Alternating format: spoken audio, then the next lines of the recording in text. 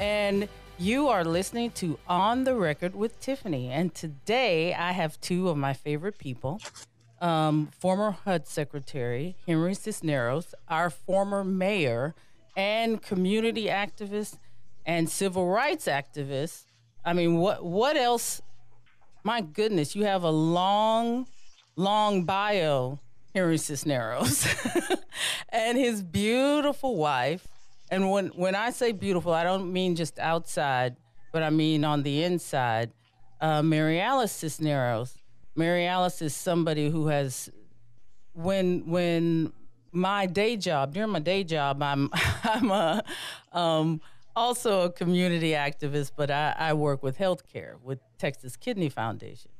And Mary Alice actually walked through the flea market with me to translate for me as we were trying to get people to get screened for kidney disease. I mean, this is somebody who's not just talking to people about supporting our community, but she's actually a part of the effort, boots on the ground, supporting our community and the people of our community, the least of these. We always talk about that.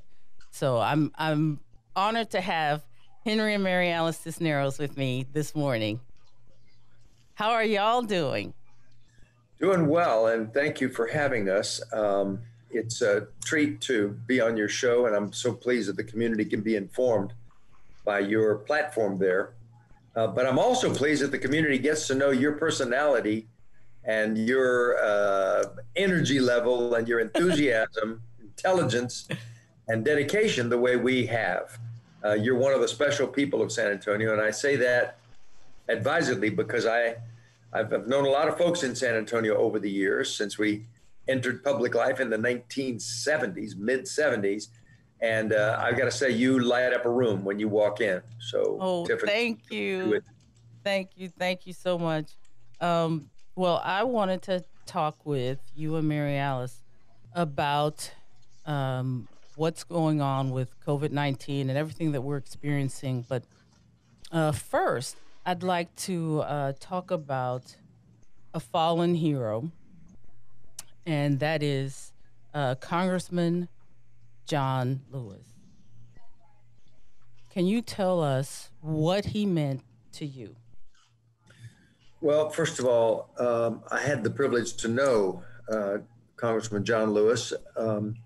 I've served on several panels with him where he and I were to discuss civil rights in the country from the African American perspective and from the Latino perspective.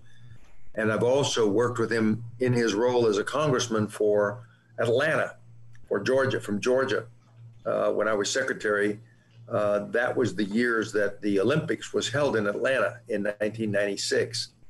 So the congressman had a serious role within the Atlanta community, and we worked very closely together. He's a wonderful man, and all the descriptions that I've heard this weekend about the keeper of the flame, the keeper of the ideals, the person who never ever wavered in his belief of how justice would occur, but also brought a sense of hope and idealism, and the future would be better. Yeah. If there's one central theme that runs through him, it's a never-ending optimism. It's a never-ending sense of that America will rise up to her responsibilities and be an inclusive place. He believed it in his heart. He helped make it possible. And though we're not there, as we know from recent events, John Lewis took us a long way.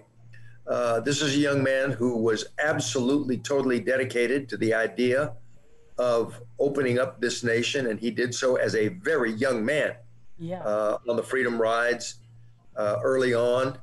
And then he joined with Dr. King, much to the dismay of some of the students who wanted a more kind of radical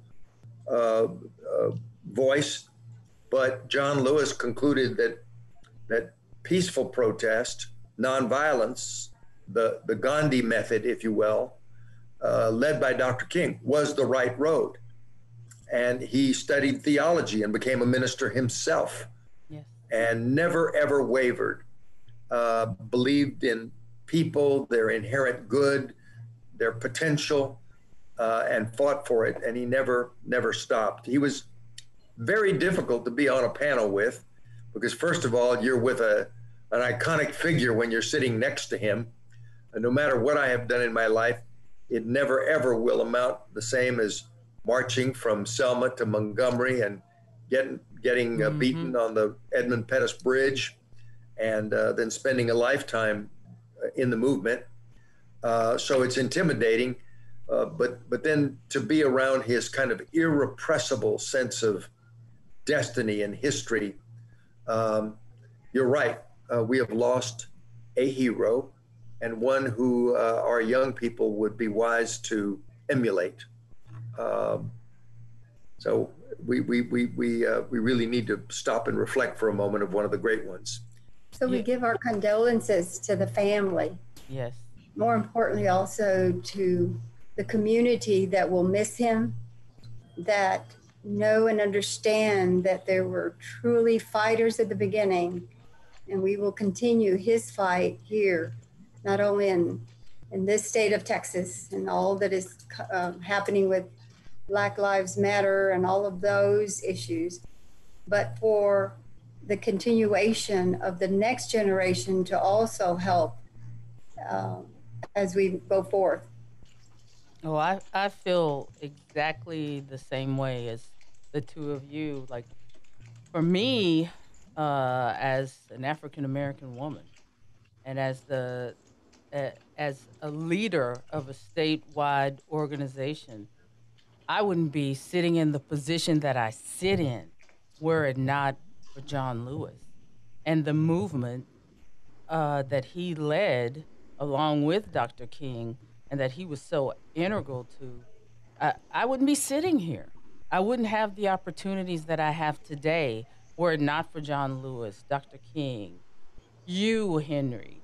If it weren't for people who stood when everybody else was falling, we wouldn't have the opportunities that we have today. African Americans wouldn't, Latino Americans wouldn't. We would not have these opportunities, you know? So when I think about him, I think about